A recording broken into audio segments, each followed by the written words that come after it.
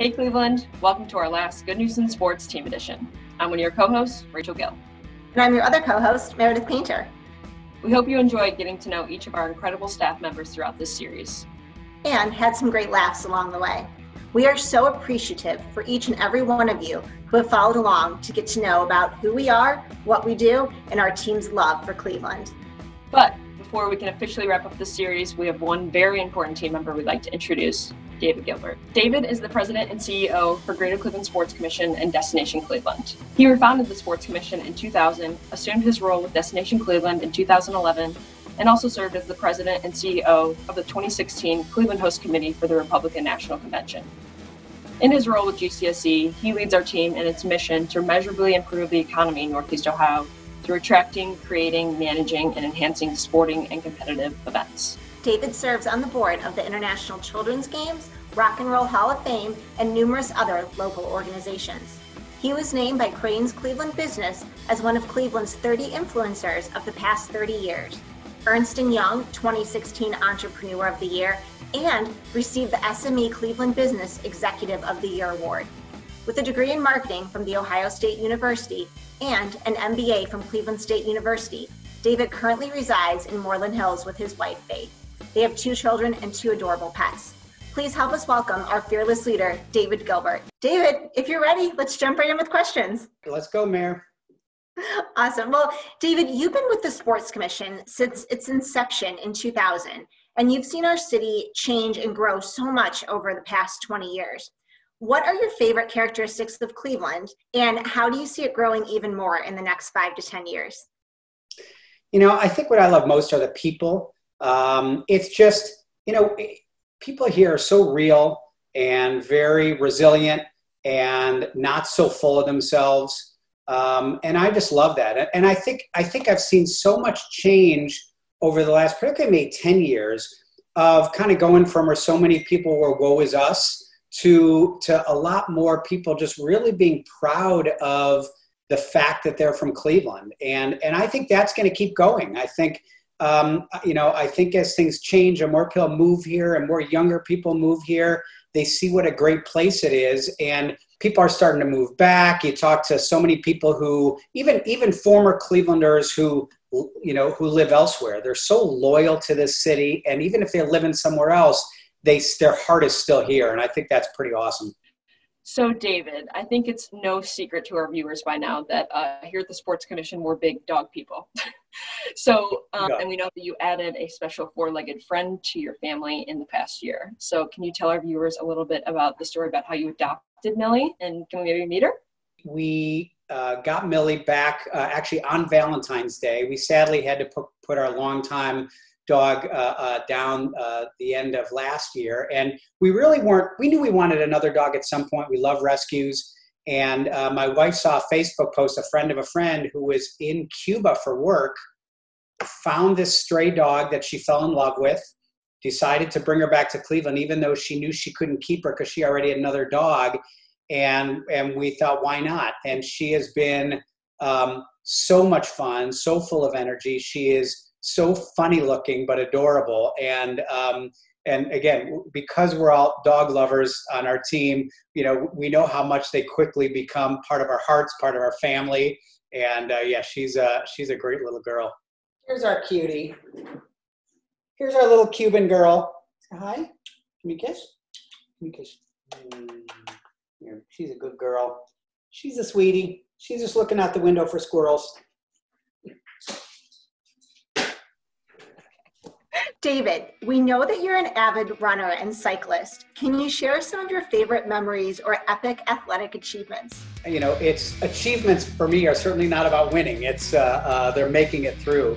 And yeah, I've been a distance athlete really most of my whole life, and I've run 30 marathons or ultra marathons, and I've gotten very into cycling. I think for me, what I've loved about the running, especially like the last 15 years, is really making it part of an adventure. I've done almost all trail running and just had some incredible races in different parts of the U.S. in some really out of the way spots. Did a big surf trail marathon and one through the biggest redwood forest in the country, and really got into cycling the last 5 or 6 years. My brother and nephew and I have done a big epic bike ride, a week-long ride somewhere in the country. We rode the whole Blue Ridge Parkway. Last year we did an amazing ride through Southwest Colorado. Usually we'll ride anywhere from 5 to 7 days, and anywhere from, depending on the ride, like 350 to 500 miles. We've tended to like places with a lot of epic mountain climbs, but it just adds more of a challenge, but you also get some amazing beauty. GCSC is now over 20 years strong with hosted events, and we're sure that you have quite a few memories from over the years. So do you have a favorite event that the Sports Commission has hosted, or if not, maybe a few that you can share? There's probably 2 that come to mind in the International Children's Games being the first one. We hosted way back in 2004. It was really our first big event. We had over 2,000 kids from 60 countries, and we had the organization back then had 4 or 5 staff people, and we figured it out. We had to raise a ton of money. We brought extra people on, and the way the community responded to these kids from all over the world being here, there were so many amazing stories of how people greeted all these people from around the world. And I think it really gave us a sense of accomplishment that there was nothing we couldn't do. Probably in some similar way was the National Senior Games that we hosted back in 2013.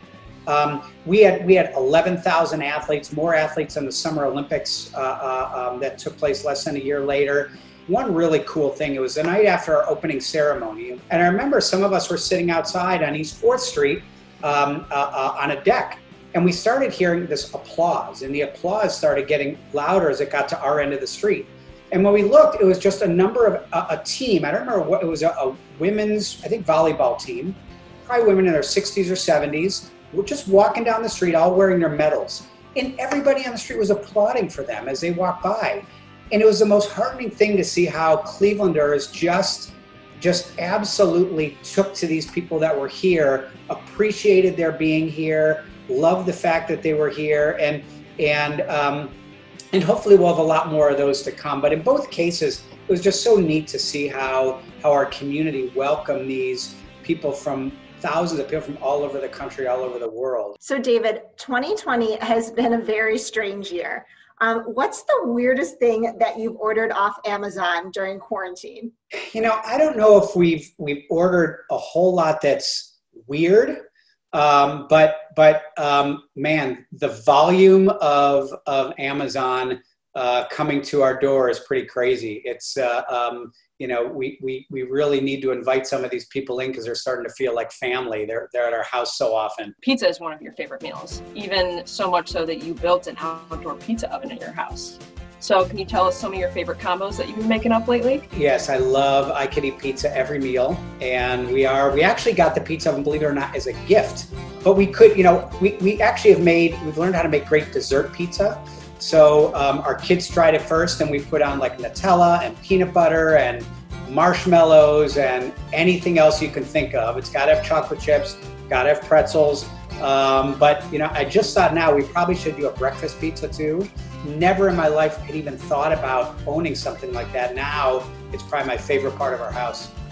Well, David, thank you so much for joining us on this Good News in Sports Team Edition. I know our viewers always appreciate seeing your face. Well, you guys have done a great job of putting these together and having people, really get to know how wonderful all of our team members are. And thank you guys for doing it. Well, Cleveland, that's a wrap on Good News in Sports Team Edition. We can't thank our Northeast Ohio community enough for the overwhelming amount of support we've received on this series. It has been something that has kept us all going during this difficult time and made us look forward to the future. And we know there's a lot of unknowns when it comes to live events, but we remain hopeful that live sporting and competitive events will be able to return to our city in 2021. Until then, stay safe, stay healthy, and we hope to see you live in person very soon, Cleveland. She'll come up and cuddle on the couch next to us, but definitely not a lap dog. She is very fat. We don't know what she is. Yeah, she looks like a baby deer or maybe a goat. She's got these ears that stick out to the side, and she is so fixated on chasing squirrels and any little thing that moves. She's definitely some kind of little hunter. And I would say we got an electric fence, which we never had. Greatest purchase. If we could have ordered on Amazon, we probably would have.